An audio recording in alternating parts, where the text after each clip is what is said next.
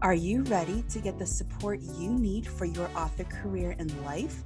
Join international indie bestseller Angela J. Ford and fantasy author Stephanie Wabwa as they talk all things writing, publishing, and the real life of an indie author.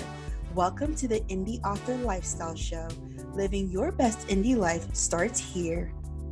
Welcome to the Indie Author Lifestyle Show. This is episode 13 and Happy New Year. It is 2020 and we're so excited about the new year. Stephanie, how are you doing and what are some of your goals for this brand new year? Hello, Angela, and Happy New Year! I'm doing jazz hands for all of you listeners who are not a fan of video, so you can't see me kind of like throwing magical confetti everywhere, but it is 2020!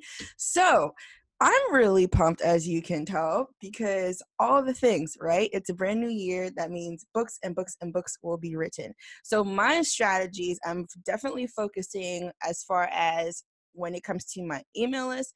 All energy is still focused on that episodic story just because it really keeps my readers engaged, and it's fun just having conversations with them like, oh, I hope everybody chooses this. I really want this to win out. And I'm like, well, we shall see.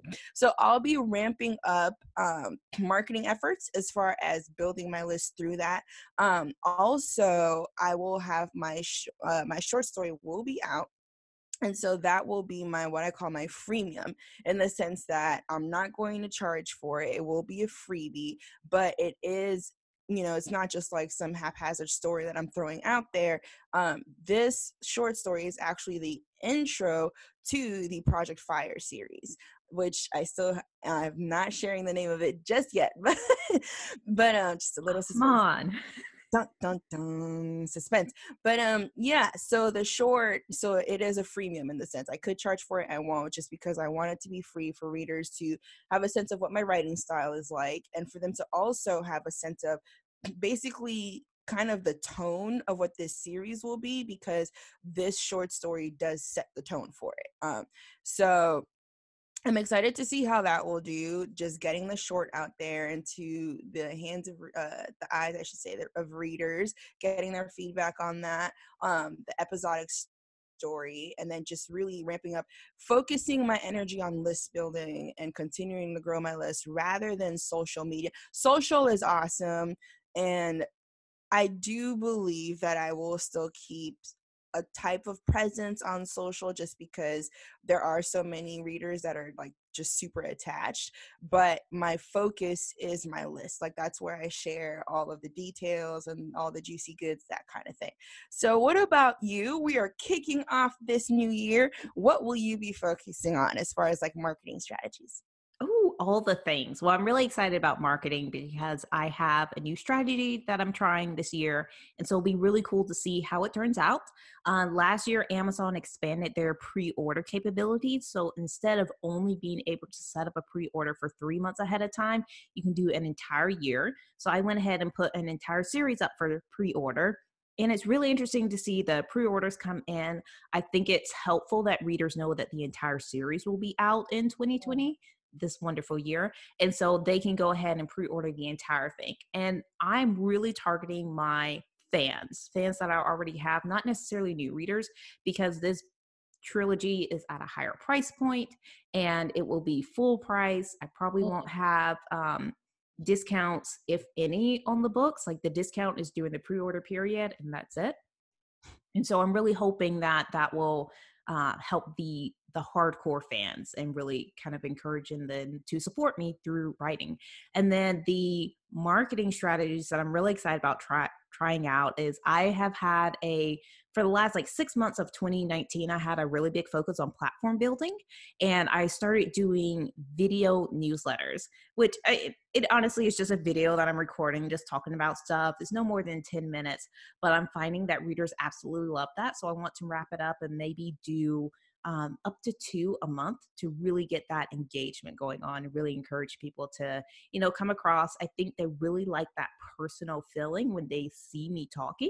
And it's a lot different from just writing or just like reading my newsletters or reading my books, to see me talk about things and get excited about them is just a lot different for the reader. So I'm really excited about engaging them that way. I think that's really what's going to be a number one important thing in 2020, is really focusing on engaging your readers and building your author platforms up. So that's the goal. Yeah, I think that's pretty genius, just because video is it now. Like all of this, oh, well, go out and write a 1,500, 2,000 word blog post and, pitch blogs to write. I mean, sure, if you want to get posted on like the Huffington Post and Forbes, that kind of thing, absolutely. But like when it comes to just engaging readers and growing your audience, video is where it's at. I mean, like YouTube is now king. YouTube is king, and any other type of video format. TikTok is growing with the kids nowadays. So TikTok and all these different video platforms, kind of wish Vine would come back, do it for the Vine. But I think that's super awesome. Can't wait to hear about all the things, but it's awesome that we're sharing all these marketing strategies, because today's episode, we are interviewing a phenomenal bestseller. I'm sure you've probably heard of her. Her name is almost everywhere.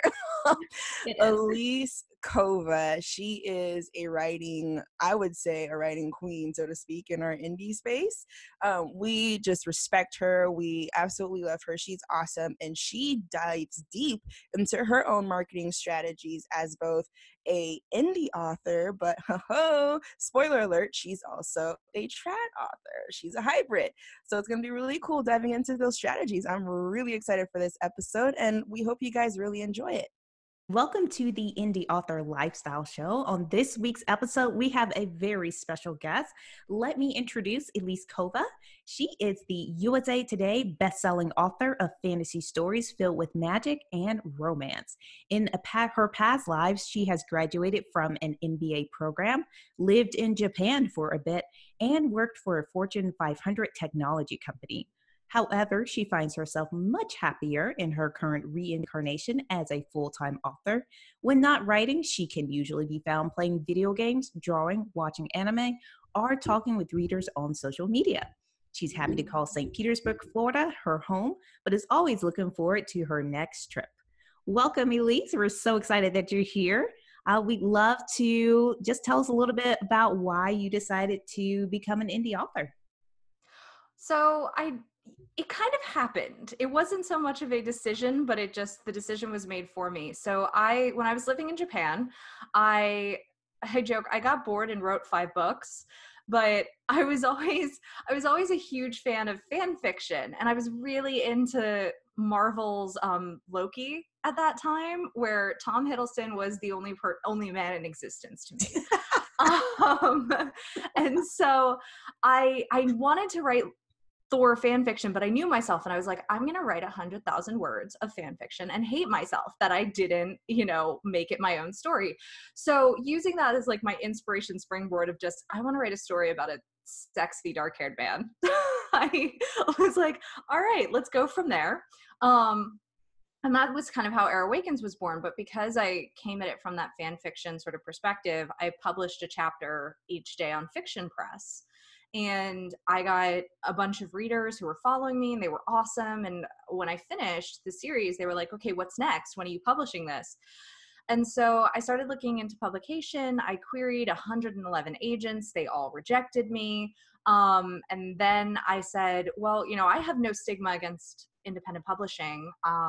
I see it as a viable avenue going forward. So I started to do that, and Air Awakens was released in 2015, and I just released the 12th book in that world, and my 22nd overall published novel last month. So wow, congratulations. Thanks.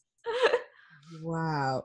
Oh my goodness. First of all, the fact that you said over 100 rejections, I thought J.K. Rowling had the crown at 27. I mean, no disrespect, you know what I mean? Like no shade or anything like that. But that's like, first of all, major respect, hats off, because how many writers would quit, at like the 50th rejection and be like, I don't think this is for me. Like, I've reached 50 rejections and nobody wants it, you know? So, like, that is absolutely amazing. And so you wanted to, okay, so basically Air Awakens was birthed from, like, a heart of fan fiction. Yes. that was the original impetus of I want to write something. But then I was like, okay, slow down. Just chill for a second. Let's think about what exactly you want to write beyond just, sexy dark-haired men. No, absolutely. First of all, I have read Air Awakens, absolutely loved it. The fact that she is a girl who's basically raised in a library and then she like goes and does her own thing. Yes. All the yes, but I genuinely loved it. And just, the character of the Dark Prince, so to speak, and his development. But how did, besides it being, like fan fiction, right? Like, how did that story, how did that world come into being? It's very unique. Thank you. It's different, and I do love elemental magic and all of that, and also just how like how there's a focus on like history and like also like developing that that magic and that craft. So how did that even come into being, because it is a very intricate and unique world?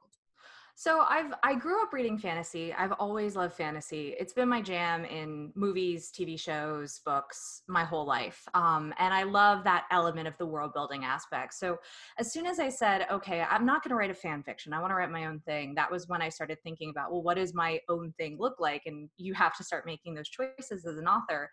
Elemental magic really came about because I wanted something that would be simple, relatively speaking, for readers to pick up, in the sense of, I didn't want a magic system that was so complex that readers would look at it and they would feel daunted by it or feel like they had to flip to the glossary in the back to read it. I do like magic systems like that, and I have written magic systems like that as well. But when I was kind of approaching it, I was like, I don't really want to do that just starting out. So I picked elemental magic for that reason specifically. You can say this person has fire powers, this person has air powers, and everyone kind of knows what's going on. But I did want to deepen it as the series went on, because I had all of these other ideas for complexities and ways to make it my own, and more than just this person can throw fire from their hands, and add layers to it. So I really wanted to start at a very simple place and then take readers kind of on that journey to somewhere more in depth. And Vala, the main character, having air magic honestly happened just because I wanted an homage to the Zelda games. And one of my favorite games is Wind Waker. And if you add an L, it becomes Wind Walker. And that is awesome. That is entirely how it was born. It's like everyone is like, oh, you watched Avatar The Last Airbender and loved it. And I'm like, actually, I watched Avatar The Last Airbender for the first time in the past like 3 years. No way. Uh-huh. I am just now watching Legend of Korra for the first time after I just finished the sequel series, and I just finished the first season of Korra, because my friends are like, you can't keep watching it until you finish the sequel series. Mind blown. So everyone thinks it's like, oh, you loved Avatar. And I'm like, no, I just wanted a simple magic system and really liked Zelda. That is absolutely amazing. First of all, wow. That just shows how creative we can be as authors, because I would assume that every author who writes elemental magic at some point in their childhood binge watched Nickelodeon and like consumed every episode of Avatar The Last Airbender, like I did. I was a huge Avatar fan, which is why I loved it so much, and which is why I tend to love elemental magic so much, just because I'm like, it's so stinking cool. And of course I knew about it. Like, I grew up during that age, so I caught maybe an episode or two, but Avatar never really clicked with me. So it was never something that I watched. I know it's an unpopular opinion, please don't hate me, but it never clicked with me. And so it was one of those things that, yeah, I knew it existed, but I didn't know beyond like that intro and then the Fire Nation attacked. Like, that was it. That was like my knowledge of Avatar. I mean, that is like literally the entire premise of this story. Here comes the Avatar, Fire Nation attacks, they fight for like 1 trillion episodes. But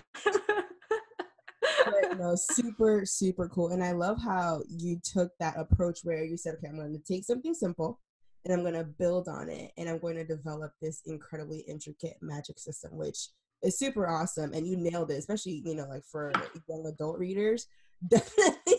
Definitely nailed it for sure. Yeah, that's really cool. I must admit, I've never seen Airbender Avatar series at all. So I'm Guys, I heard also it. really behind on things. Oh So my God. sorry. True It's confessions okay. came I, out I right hadn't now. either. Like I said, 3 years ago, I watched it. I finally watched it with my friends and I didn't love it as much as they wanted me to. And I think Oh, I broke well, their hearts. it happens. It happens. It's like a nostalgia thing. That's what I'm hearing. Right? Like it's Right? really a nostalgia thing. But yeah, so you've released a 12th book in this series, which is Mm. amazing. That's awesome. Did you have an idea of like your series ahead of time? Did you know how many books you were going to write, or did it just kind of come together as you were writing? So a little bit of column A, a little bit of column B, and just for clarity, so it's the 12th book in the world, but you can start with any of the first books. So there's the original 5-book trilogy, or five-book trilogy. That's how trilogies work. There's the original 5-book series of Air Awakens, and then there's the Golden Guard trilogy. That's where the trilogy comes in, which takes place earlier in the timeline, and then there's Vortex Chronicles, which kind of takes place later in the timeline, and so you can start with any of the first books, The Crown's Dog, Air Awakens, or Vortex Visions. And I really stress that because, and I can't exactly say why without spoilers, but you get a different reading experience depending on where you start in the series, and each reading experience is valid. To answer your question, as far as if I knew how many books, when I was writing Air Awakens, I had no idea because I was baby author playing around online, and I didn't have a sense for how many books would be in a series. I did, however, know the greater story of the world. So the other 2 series that I wrote didn't kind of come out of nowhere. Wasn't one of those things that Air Awakens did really well, and I said, oh, how can I tack on another series to this? It was very conscious, and the way that the 3 series weave together, hopefully that becomes apparent. So I knew I wanted to write more. I knew what stories I wanted to write, but I didn't know how many books they would be or when I would write them or anything like that. So a little bit of knowing and a little bit of how it happened. Yeah, technical question for me then. So like, because I tend to be that way where I think all 3 of us on this on this interview, actually, we have like a grand scope of the world, and then we kind of just chop it up as we go. Like, okay, it's gonna be X amount of books, X amount of characters, and so on, right? So for, I know you said that you had the stories that you knew you wanted to write, but how did you come to that conclusion of, okay, 5 books in this series, we're gonna do a trilogy over here, or like, you know what I mean? Because Yeah. that you were conscious about it. It wasn't like I got to book 3, you know what, let me write 3 more, because like when you even reading, for example, and I love her, so like this is no knock to Cassandra Clare. She is the reason why I started writing YA fantasy. Okay, so like no knock to her, but when even in middle school when I started the Mortal Instruments series, I got to the end of book 3, and you can tell that there is a clear end to the trilogy, but then there's 3 books added to it, and it becomes the 6-book series rather than the original trilogy, right? So it's kind of this thing where I feel like Cassandra at a point reached, she got to that place in the story and she said, oh, I can actually keep going from here, and it still is a logical timeline, it still makes sense. Whereas other authors, if they do that, you as a reader, you can tell they completely botched the series. They just wanted to extend it for the sake of saying I have 5 books in the series. No shade, no tea. Being conscious with with your decisions for your series, how did you go about saying, okay, we're going to stop at 5 for the initial series, but we're going to make this next one 3, on it, so on and so forth? Yeah. So Air Awakens, that one, like I said, that just happened. That was I wrote it and I was done when I was done. And then the original Air Awakens that was published on Fiction Press was actually just shy of a million words. It was like 980,000 words between all the 5 books. Oh. And so I cut like 450,000 words from it. So that went through a lot of editorial, but it still remained 5 books because the arcs were sort of already there. The Golden Guard trilogy, that one worked out because it tells the story of how this illustrious fighting force, the Golden Guard, was formed and how these 6 people came together. And I knew I wanted to write split points of view. And so I did 2 points of view per book, and then each of the 2 characters had a very clear story arc. So that series, I also mentioned to people, they're kind of more 3 standalones than 3 continuous stories. Or 1 continuous story rather. And then as far as Vortex Chronicles, which is my latest series in the world, that one is a little bit more of a, now that I've been writing a lot longer and I've written a lot more books and kind of have a feeling of, and I hate to say that because it sounds so unhelpful to like authors who are just starting out, of like, I just have a feeling of how many books it's going to be. But I really do, because it is that I start to outline, I start to look at the series, I start to think of, here's the greater plot arc. Now, here are the smaller missions to complete that plot arc. And then each book needs their own complete plot arc. And then you go, okay, that's how many books I need. The only thing about Vortex Chronicles is I didn't know if it would be 4 or 5 books. And I really didn't know that until I finished book 3, got started on book 4, that I really went, okay, yeah, this needs to be 5 books. And so that variant I'll usually have on a series where I'm like, I think it's going to be this many, but maybe it'll be 1 less or 1 more. And that'll be variable until I usually get about halfway through the series and then kind of see where I'm at.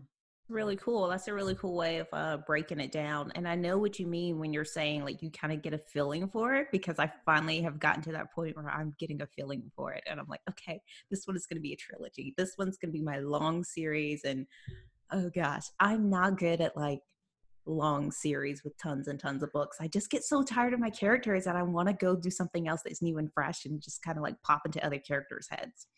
And so I know you've written some, so I know there's the whole Air Awakens world that you've written, but then you've also written some other stuff. And I remember the first time I actually heard about you was because one of my sisters had brought home a library book and it was your book and she was reading it and she was like, yeah, it's really good. And I was like, oh, okay. And so I picked it up. It was The Alchemist of Loam. I think that's how you say it.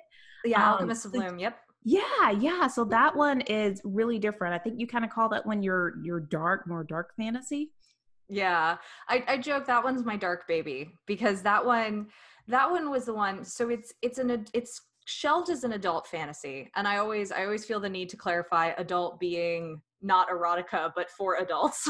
I know what you mean. Yeah, I figure most people do, but I'm always like, I always have that person at like a convention where I'm like, oh, and this one's adult, and then they're like, oh, so there's a lot of sex in it, and I'm like, no.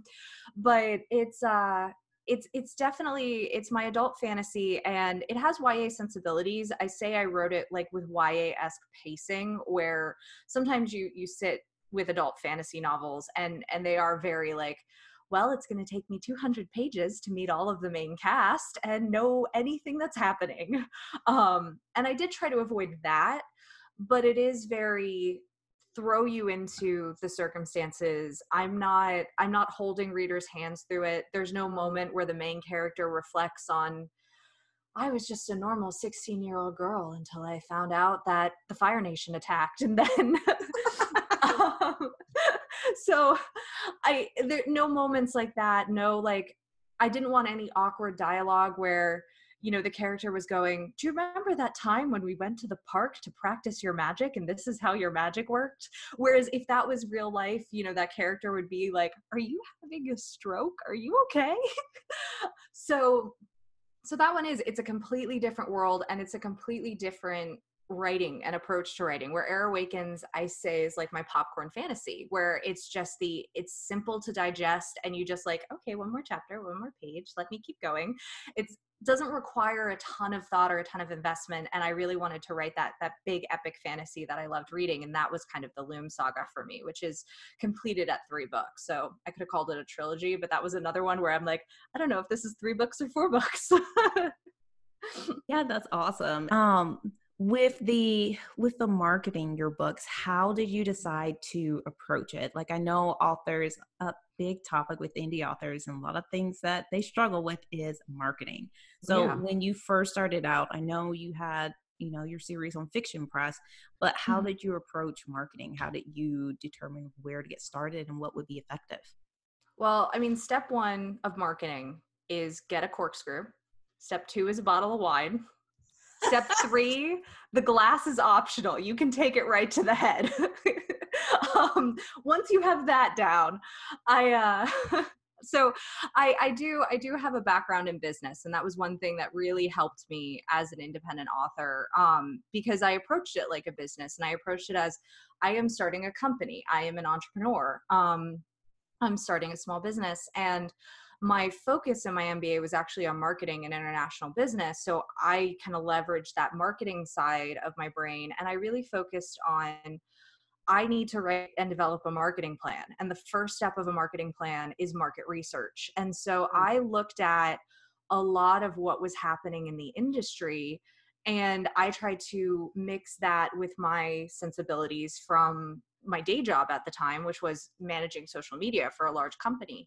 And so it was sort of that combination of looking and seeing what publishers were doing and authors were doing, as well as the best practices that I had learned and picked up along the way, and sort of developing that marketing plan, and doing a lot of marketing where, you know, I think one of the things that really helped Air Awakens launch was it had a long tail promo, which I don't think a lot of independent authors do.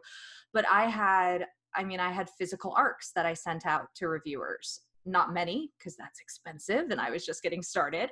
But I had physical arcs that I sent out. I had my cover reveal a couple months before, you know, the book was out. I was talking about it on social media for a couple months before the pre-order was up. And so I think a lot of those sorts of approaches really kind of helped prime things for success.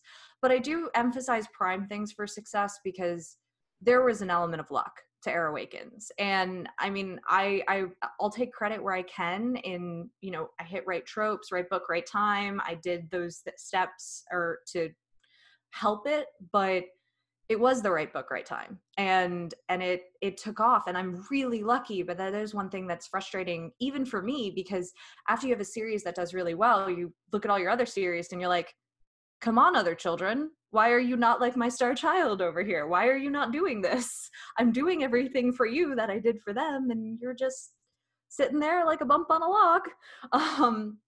And so that is one thing that I do want to say to authors too, is that sometimes, a lot of times, there is just an element of luck to it that is frustrating, but you can do all of those other things that are in your control. So that way, if when luck happens, you have all of your ducks in a row and you're ready to just make the most of that luck.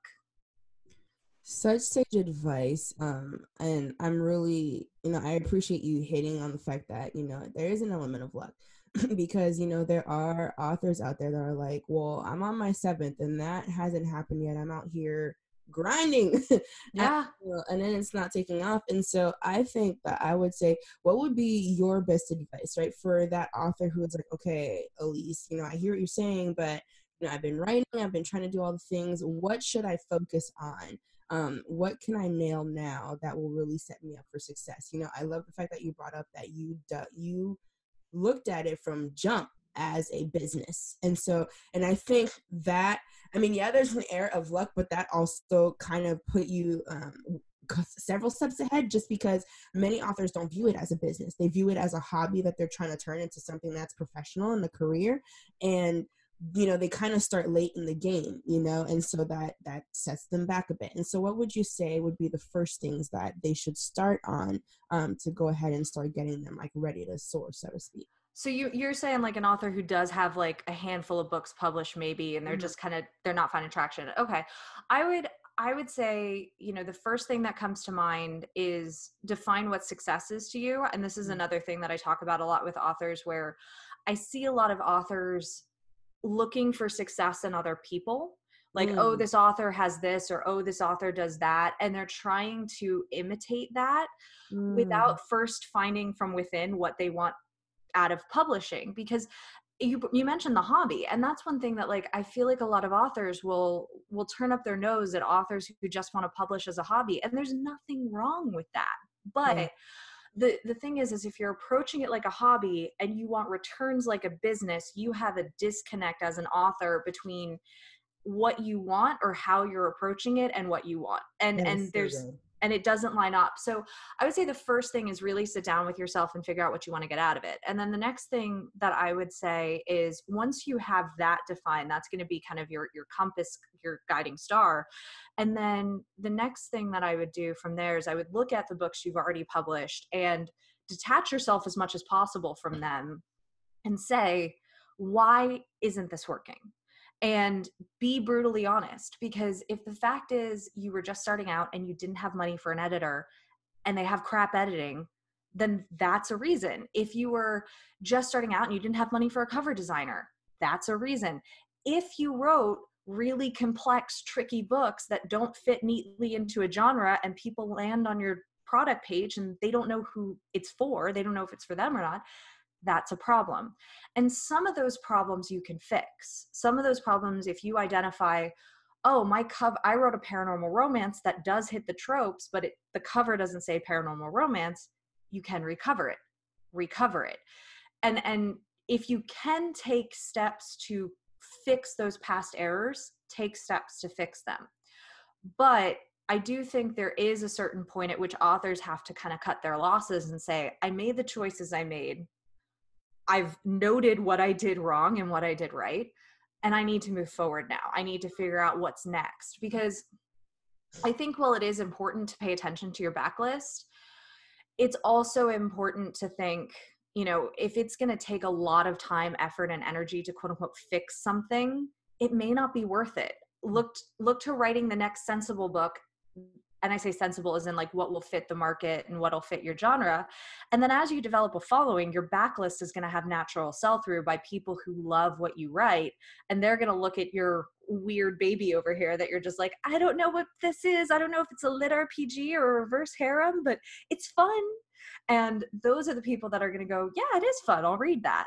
And so it may never be a big seller, but you're going to have a series that's going to act as that top of your funnel that's going to funnel people to your backlist. I absolutely love that advice. That's so great, because I just feel like sometimes if an author is just like a hobby author, they get looked down on. Or if they're an author that's really focused on the career and they're writing to market, that's also something that's kind of like frowned upon, that whole like right to market word. Is that something that you tend to do with your books? Do you tend to write something that you know specifically the market is going to like, or how do you really balance, you know, something that you're passionate and excited about between knowing that, hey, this is also my business and I need to make money, so I'm going to write something that readers love? I'm mostly been directed by what I want to write. I should be better about writing to market, and I try to be, but I do really believe that it needs to be a merger, because I look at Loom, for example, and Loom didn't do as well as Air Awakens, and I can point to a number of reasons of why it didn't. I went from simple YA fantasy to adult complex fantasy, and that's one thing. The other thing about Loom is it sits on the corner of a bunch of genres. It's an epic fantasy, but it's also Gaslamp, so it has steampunk elements. There are dragons reimagined, but they're not dragons that people think. Like, it's just all of these things and factors to it that make it not a clear book when it's not, it doesn't have a clear reader. And so I think I've tried to find a little bit of both, where I don't want to write a book that I'm not passionate about, because I think readers know when you're not passionate about a book, and they're going to pick it up and they're not going to feel it because you didn't feel it. At the same time, if I do try looking forward, when I have a series idea, I do try to at least consider the market, because this is a business for me and it is a product that I'm putting out, where if I can't say this is the reader who's going to buy this, and I don't have a customer profile of who that person is, what they like, what the other books are that they like, then I need to figure out how to modify my idea to find that person. And maybe it isn't the hottest trend. I usually don't write to market as far as trends and stuff go, just because I write long books and it takes a while to write them and get them out there. And I can't go any faster than what I am. And in fact, now that we have year-long pre-orders, I'm trying to slow down a bit. But I don't write to trend, but I do try to be conscious of, if you don't know who the person is that you're buying your book, you can't advertise, or your advertising isn't as good. You can't communicate it through cover, and all of that has to be aligned. So a little bit of both, I would say. And I love that you touched upon that. And just for, the listeners that are like, okay, Elise, what does that look like? So would you walk us through that process of, okay, when you begin, because I feel like there's a sense of knowing the market even before that idea really gets to like be set in stone in the brain, so to speak. And so could you walk us through that process of how you go about, doing your market research and then fusing that and tailoring that to the idea that you're actually going to write so that you can bring what this market wants to them, and you Yeah. write something you enjoy, but it's also incredibly profitable. So the way that I try to do it is, number one, read, read, read. Read books that are doing well in your genres, in the market that you're trying to sell in. Um, and look for commonalities between them. One thing that I did a while back, and I actually want to do it again, is, and I didn't do it for just indies, I did it for trad and indie books that were really big sellers, and I actually outlined the books as I read them. So I said, chapter 1, these things happen, chapter 2, these things happen, and I looked for similarities between them. So I found, the love interest was introduced in the first 4 chapters. Of the ultimate love interest was usually introduced in the first 4 chapters, and those kind of commonalities that maybe readers aren't consciously looking for, but they've been subconsciously trained to read that way and to look for those things when reading. So I do that. I also just, look at what is selling. Now, as far as when I have an idea, because I'm actually in that stage now where I'm reading a bunch and working on the next idea that I have, I will kind of, I'll get that idea sort of half baked of, this is the story I want to tell. This is the world it's in. I may have some gray areas or unknowns here and there, but I have a pretty clear vision of what it is. And at that point, that's when I'll start to look at what are people gravitating towards, and what of that can fit neatly into my story organically. And so I'll use something as an example where academies were just really big. I mean, they're still kind of big, but I think we're on the tail end of that trend personally. But academy is a setting.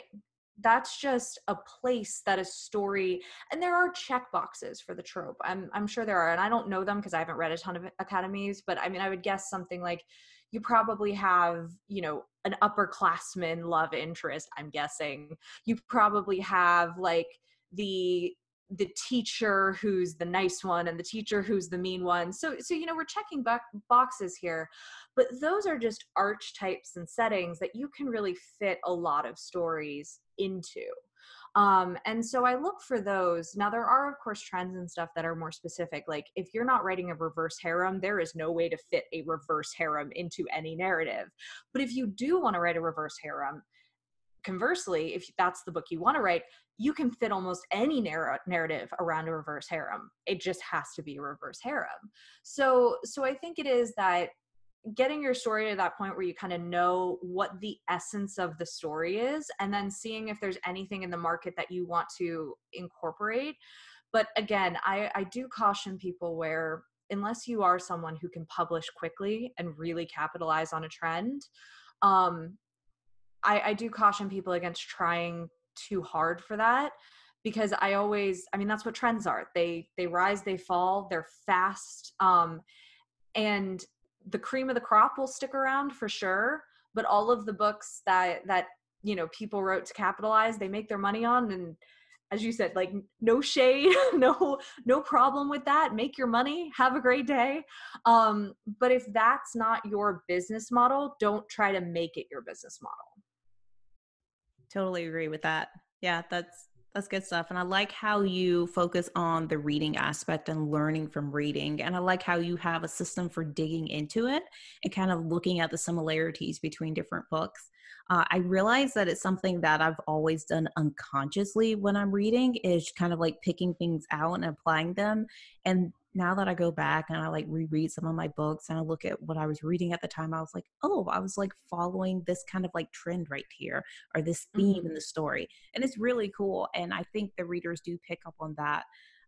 whether it's consciously or unconsciously, but it's just the kind of story that they enjoy. And so I like that idea of really combining both your passion, but then like being aware of what's going on in the market and not just kind of like closing yourself down, but being out there and reading and making yourself aware. And I think that education is a huge part of any kind of business. And so as a career author, that's something we need to do, is continue to educate ourselves on what's going on and what's trending and what the outlook is for the next year, so that we can be prepared to sell our books and do a better job. But yeah, that's really exciting. And I know that you are doing something new this year, which is coaching for authors. So do you want to tell us a little bit about that? Yeah, so I was invited to join this site called Coach the World, and it's just coachtheworld.com. And if you want to see my specific profile, you can go to coachtheworld.com/Elise Kova. It's just my name altogether. And it is something that I was debating for a while, because I I love helping people, but it's also, I have to have time to do other things as well. So I was like, how do I make this work? But I do really like it, because it does give me an opportunity where if someone comes to me with a question and I can give them a one-off answer, I'm happy to give them a quick one-off answer. But I definitely will have people who come to me with these really in-depth questions, and I'm like, I want to give you the time you need, but that's going to be like an hour. So let's figure this out. And Coach the World is this really cool website where you can book time with me. I have 15, 45, and I think hour are the three time slots that I have. Maybe it's 15, 30, and an hour, something like that. Anyone can book it. So even just like someone who read my books could book 15 minutes with me and just be like, can I talk about Air Awakens with you? And like, that's okay.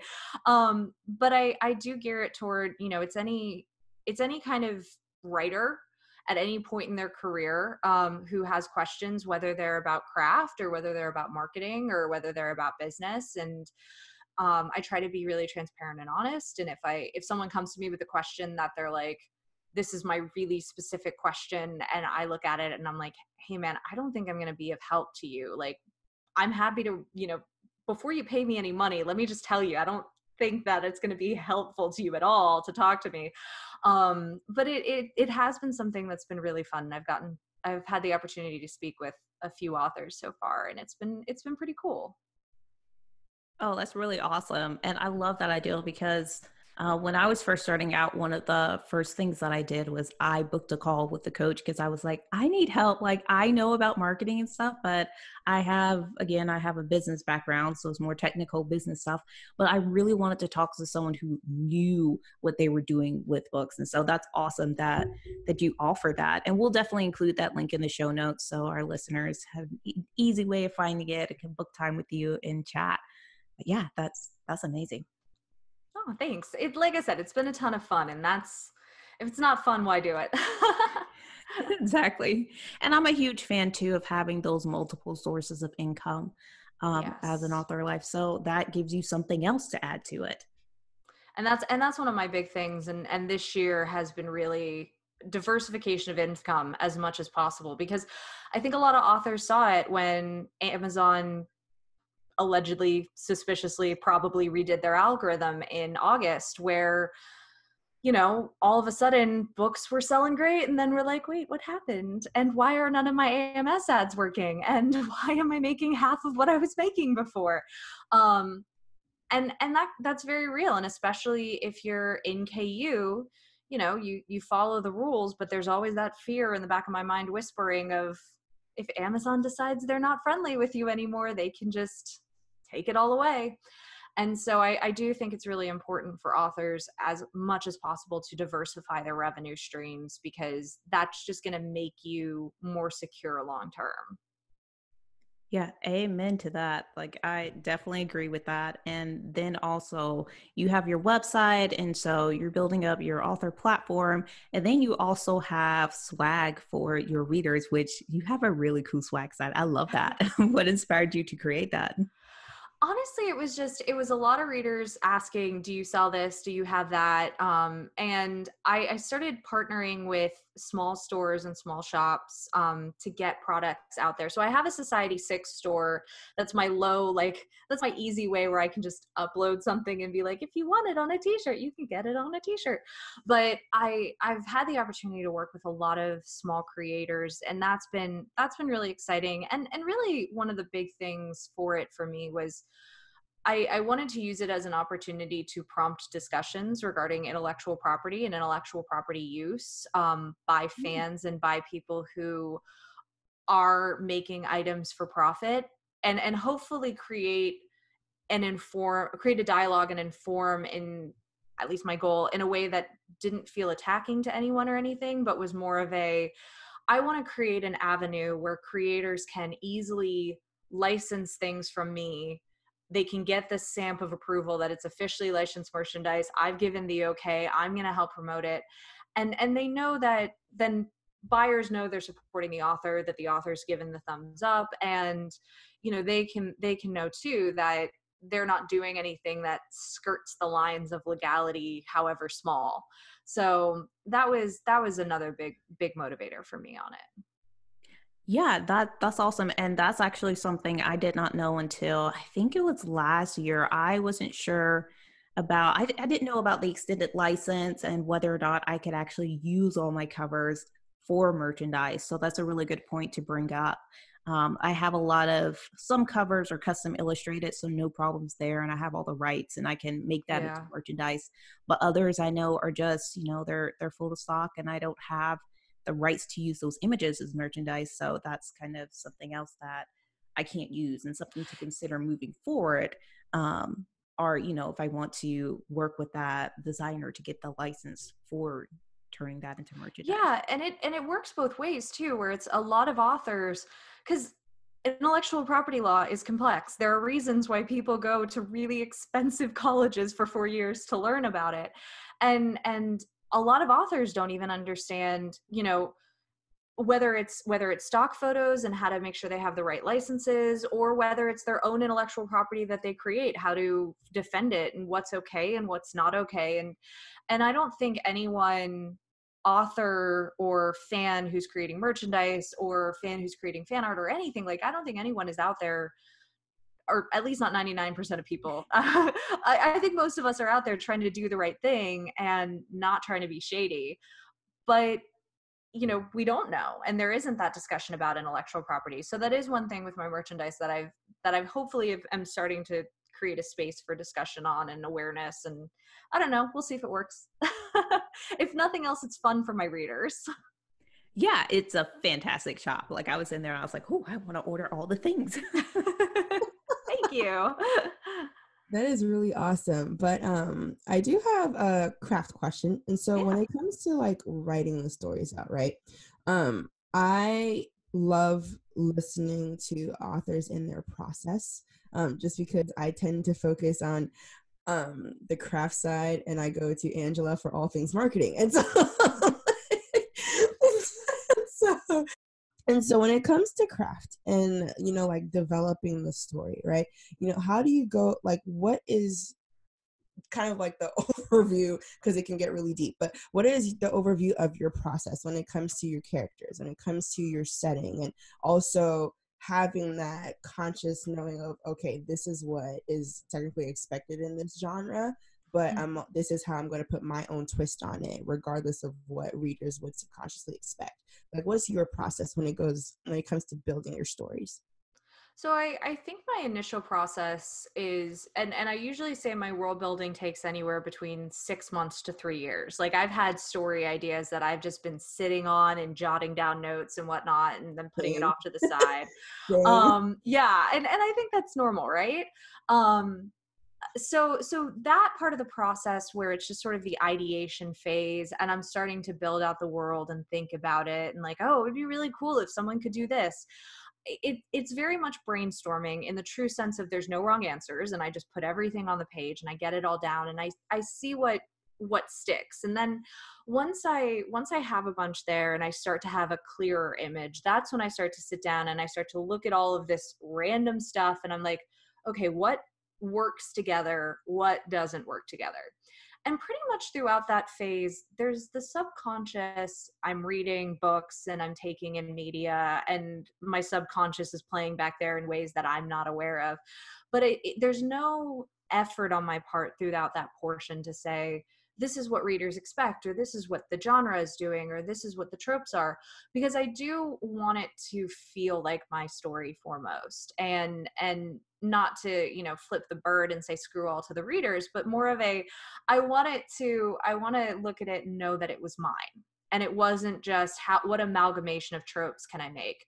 So I usually get it to that stage where the world is pretty clear in my head. I have probably the main character, main like core cast pretty clear in my head. And that's when I start thinking about things, as you were saying, of, okay, is there anything that I do want to incorporate? Like, do I want to set it in an academy, or do I want to have elves or some kind of hot pointy eared dude? Is that just important to me on a personal level? All important questions to ask.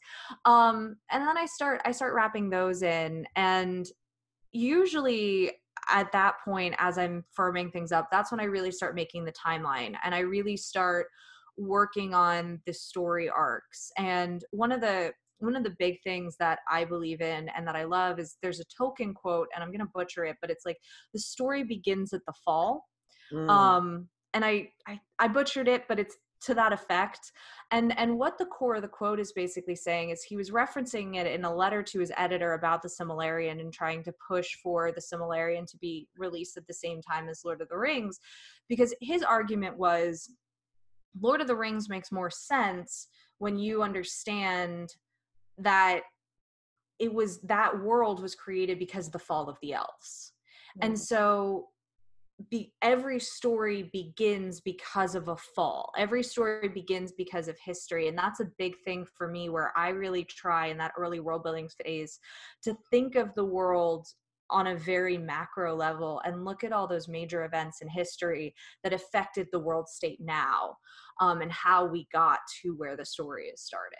And that's what I'm a total nerd for. Speaking my language, I literally do the exact same thing. I do the exact same thing. I think to myself, because as I'm writing the current story, my brain, I can literally visibly see what happened before that is the cause of what is going on now. And so it's like, okay, this is what's taking place because they're recovering from this, or they're trying to restore this, or they're trying to build something new from this, you know? And so kindred spirit. Yay! And that's how my Loom Saga got started, because I was building out this world and I had this story idea and I outlined it all. And then I went, this is basically a prequel, because I wanted to see what happens when a hero goes on the hero's journey and fails. Then what happens to that hero? And that was how The Alchemist of Loom got started, because I had this story that was the hero's journey, but then something in my brain was like, well, what if she didn't succeed? What if the mission was to go defeat the evil king, and she didn't defeat the evil king, and everyone she loved died? And that's the main character of the Loom Saga. No, I love that you pointed that out, because that happens to me too. So I wrote most of a novel, and then I realized, oh, you wrote a series that is like way before what you're actually supposed to be, right? Like I wrote the before, you know, and then I realized, oh, okay, well, this is great knowledge to know, because now I know what I need to do. And you have a good newsletter magnet for fans of that series. No, for sure. But I think one of my questions for you as well is, you know, you have Air Awakens, you have the Loom Saga, you have the Vortex that you're in right now, but what is coming up for you? Like, what is next in the world of Kova? No spoilers, of course, but so I do have a series right now that I don't know what's going to happen with it. My agent has it in her hands. So if a house picks it up, it'll go that route. All I can really, that I've really said about it and that I can really say, is that it's vampires versus witches. So that's it on that one. But if a house doesn't pick it up, or if I can't land on a deal with a house, it will probably be out sometime in the next 6 to 18 months. I don't know exactly when, because everything is in so flux and traditional publishing isn't the fastest process.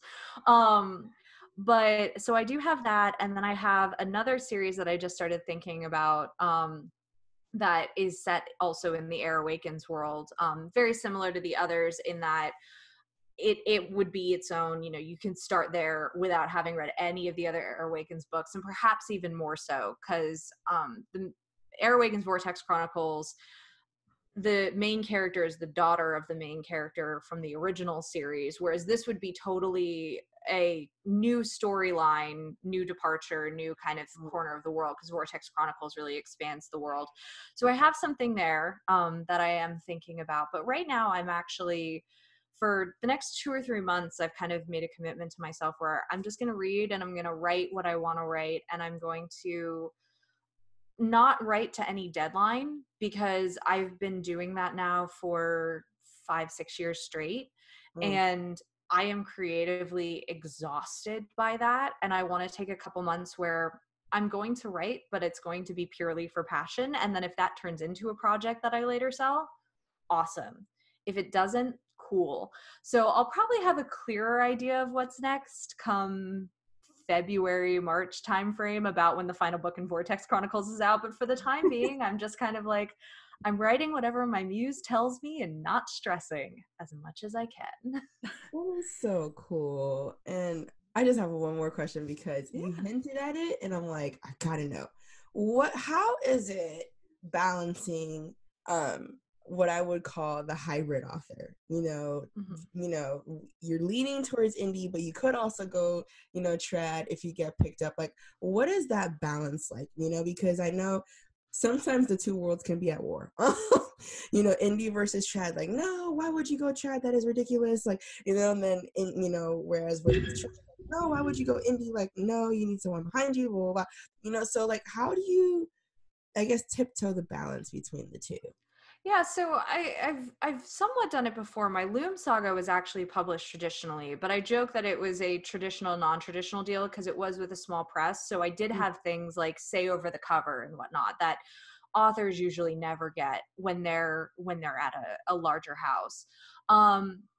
As far as tiptoeing the line, it is interesting to me sometimes seeing the extreme opinions that people will have of the how dare you go trad, as if my choices somehow affect them, or vice versa. And that does go back to defining success, like I said, but it also, I see it as diversification of income, where if I have a publisher who gives me a good deal on a book, and me defining good deal based off of, my past numbers and past series performance and what I think I could extrapolate, I could reasonably expect to make off of a series, I look at that as, may I lose money in the long term on that series? Yeah, it's possible. It's possible that I would make less money in the traditional world, but I see it as diversification of income, because I am guaranteed that money as in an advance as long as I turn in the book.